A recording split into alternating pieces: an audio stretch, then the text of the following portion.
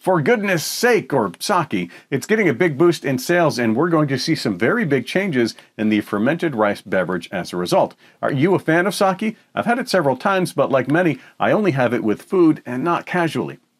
It's interesting to note that beer is overtaking sake as the more popular beverage in Japan, while sake has found an audience around the world. That's leading to sake brewers pairing with winemakers, and together they're treating the 15 to 17% ABV beverage more like wine and more directly pursuing Japanese food lovers worldwide. It surprised me that even Dom Perignon has been making and blending sake in a similar way to how their champagne is made.